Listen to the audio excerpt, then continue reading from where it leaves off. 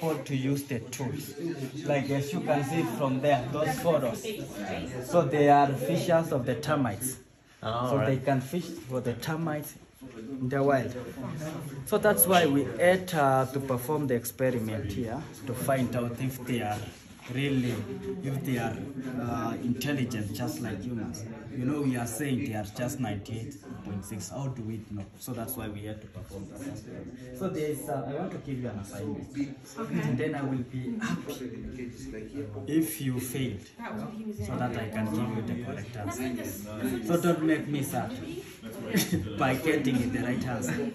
I don't want you to get the right answer. I want you to fail. So this is, so there's a tube here. And inside the tube there are some peanuts. You saw the way cheetahs, so they like peanuts. So just by observing it without breaking my tube, this fixed, so you can't, yeah.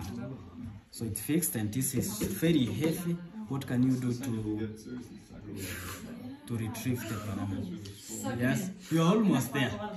Get a straw. Get a straw. Where can you get a straw?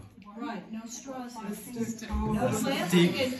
stick. No, if you use this, it will fall off. You pee into it and then go to the top. You pee into it and then go to the top.